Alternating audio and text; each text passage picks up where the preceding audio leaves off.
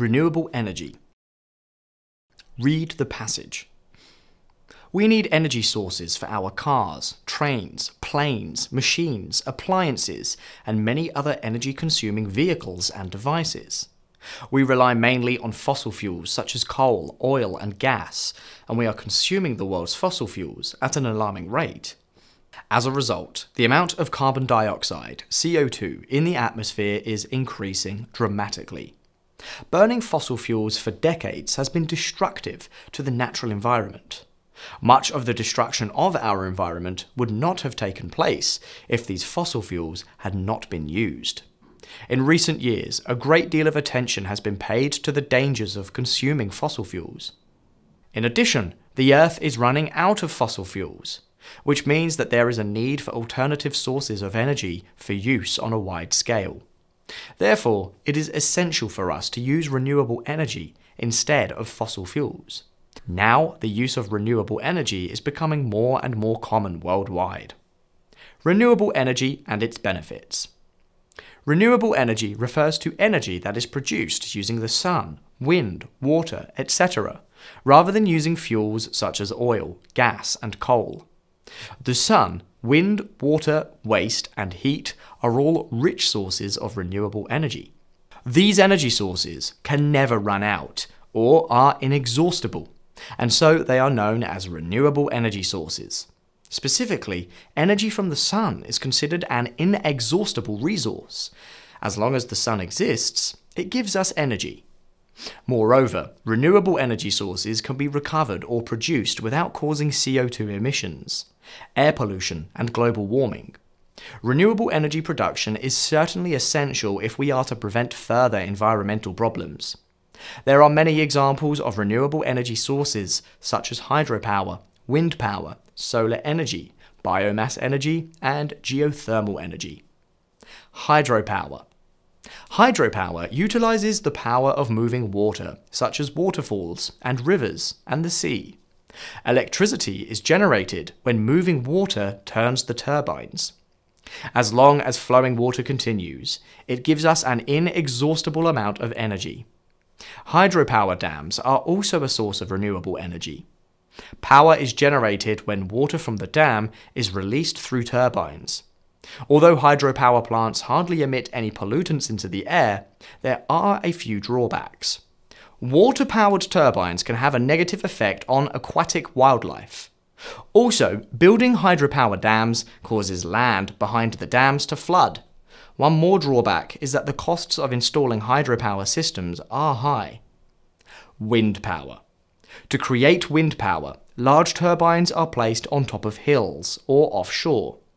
Energy is generated when the wind turns wind turbines. Modern windmills or wind turbines can be utilized on a large scale or a small scale. Unlike hydropower, this process is relatively cheap and is considered one of the most affordable forms of energy today. In addition, it does not have harmful effects on the air or land it uses. One disadvantage is that if the wind stops blowing, all wind turbines stop working. Like hydropower, wind turbines can also be a threat to wildlife, such as birds and bats in areas. Solar energy.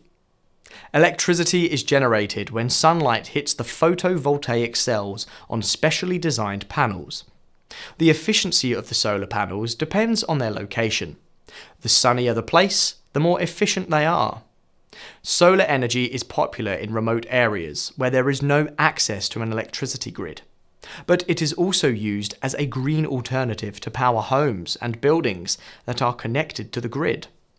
This process of converting sunlight into electricity brings many benefits to our environment. It helps control air pollution, it causes no noise, and sunlight is a renewable source that will not get used up. However, a large area of land is needed to produce a large amount of solar power.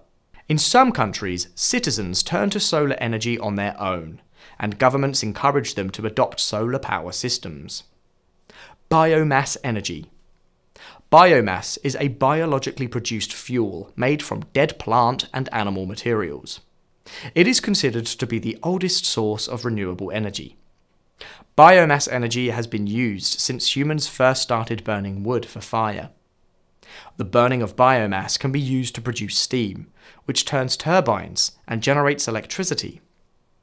Biomass can regrow over a relatively short period of time, whereas it takes hundreds of millions of years to form fossil fuels.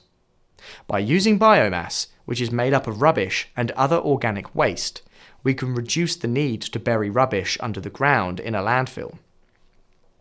However, some people are worried that burning biomass causes global warming because it produces greenhouse gases. In addition, it can be expensive to use biomass to generate energy on a large scale. Geothermal energy. Geothermal energy uses the heat within the earth to produce electricity and heat buildings. In other words, heat that is trapped in the ground can be converted into steam to turn turbines. Geothermal energy uses relatively simple technology, and this process causes no pollution. The most active geothermal resources are usually found in areas near volcanoes. The initial costs of setting up a geothermal power plant are usually very high, but once it is built, the running costs are low. To conclude, using fossil fuels at a very rapid rate has serious harmful effects on the natural environment.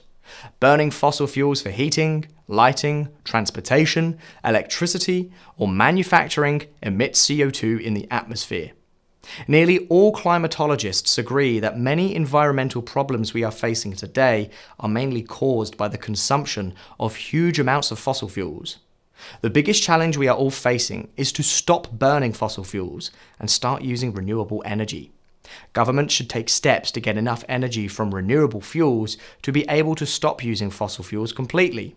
Before it is too late, it is important to reduce our negative impact on the natural environment as much as possible by using renewable energy instead of fossil fuels.